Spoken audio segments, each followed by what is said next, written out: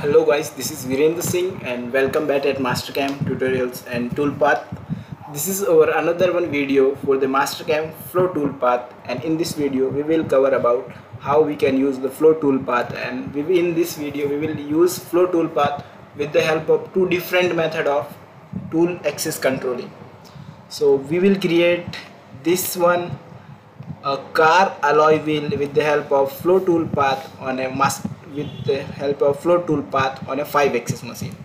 So first let me show you the simulation for this one part, how this is simulating and how will be looking like that, how Flow Toolpath is working.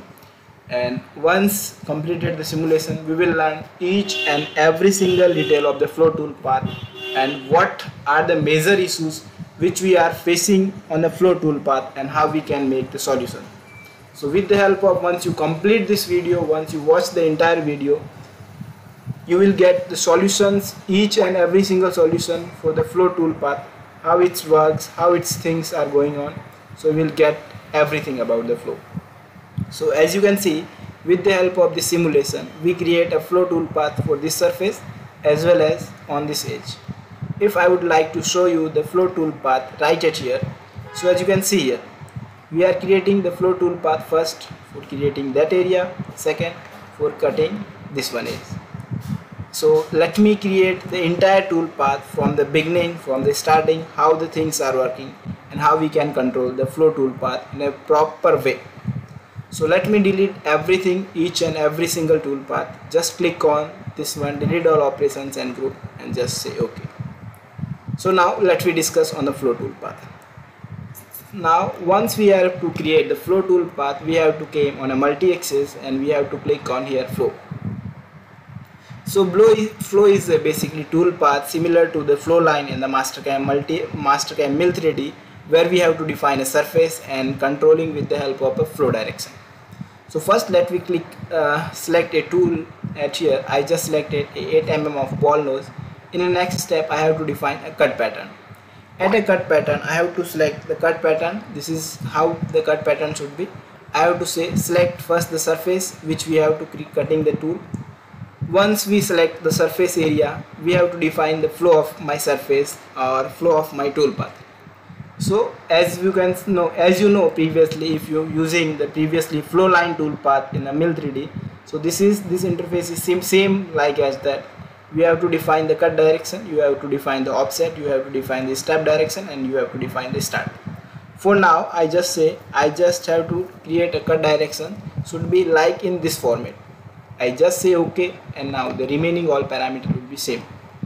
This is the step over value. The part size is larger, so I just say the step over sizes are 10 mm. So for now we are just show you that how the tool paths are working. The remaining all parameters are same like as the curve. If you are new on this channel, please go and watch the Mastercam multi-axis series from the beginning, so we'll understand the method of the multi-axis. And once you watch the curve toolpath, so you understand all the parameter of this page.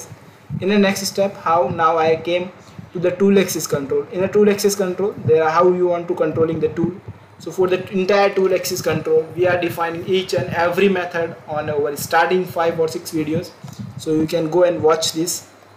For here, we are controlling with the help of pattern surface, and my machine is 5 axis. Rotary direction should be X.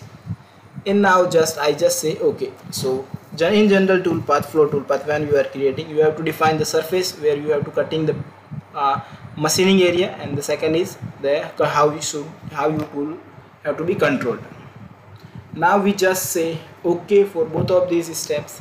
In the next step, what we have to do, we have to controlling the linking and remaining alls. So as you can see here, we have to controlling with the linking. So for the controlling of the linking, we have to come in the linking parameter. At the linking parameter, you have to click on plus, and we have to defining the entry and exit. Just click on entry and always use.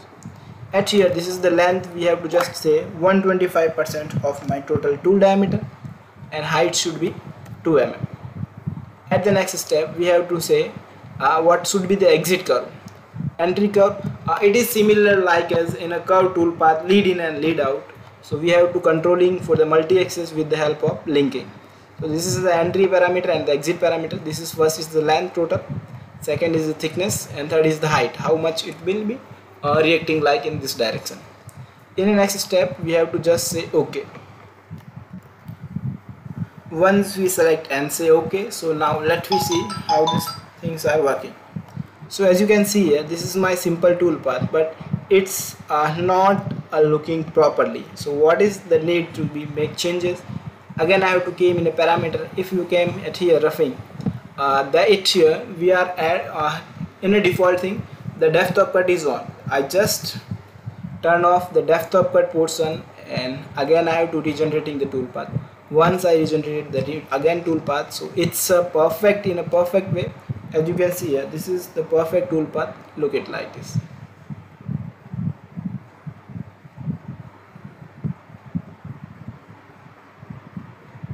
Let me know. So this is first we are controlling with the help of this flow, the first area or a first surface. After once it completed, it came to the second portion and it's completed the second one also. This is so best way so you can get understand about the flow toolpath. So this is the flow toolpath with the help of pattern surface control, and in the next step we have to be controlling over toolpath with the help of a single point. So at here you will get understand about how we can controlling the toolpath with the help of a point as well. So we have to create a toolpath on this edge. So creating the flow toolpath, again I have to go in a flow. Tool should be same like as the previous. I have to came in a cutting parameter. In a cutting parameter I have to select the surface. So this is my surface and this is my surface, and I just say and select. Now I have to decide how my flow should be work. So I have to choose the flow should be like in this direction. At here the distance is I enlarge a high length of distance, so I reduce it in a 1 mm. Just click on a tool axis control and it should be controlling with the help of a point, and this is my point. In the next step I don't just touch the remaining parameter and just say okay. So this is the basic flow toolpath. I define the surface, I define the flow of my toolpath, I define the tool axis control, and now it's going to be work. But if you see this toolpath in a proper way, so there are some minor issues are available right at here. Let me show you. So tool is controlling with the reference of this point in a perfect way. It's cutting in a good way, and now at here, this is when it's enter and exit, so it's gouging on this surface. So what we have to do, we have to go in a pattern linking parameter, in a linking parameter plus, and I just turn off the entry and the exit, the how much the distance which we are choosing. This is the first method we have to controlling, and the second method we can control with the help of check surface. In a check surface I just define both of these surface. It means tool have to not going on that particular portion or that particular area. So now as you can see here, this is controlling with the help of this. If you want to make control with the help of in a perfect way, you have to go in entry and exit, and you have to choose this off the entry and exit and just say okay. Or you can reduce the parameter of entry and exit. This is the second method you can controlling with the help of also. So I hope you will get understand about that how my flow toolpath is working with the help of Mastercam Multiaxis toolpath. If you need this model which we are doing practice right at here, you can join our channel on a Mastercam Multiaxis portion, and you will get access for all model files which we showing on our video. So thank you so much for watching this video. Keep learning, keep growing. See you in the next video very soon.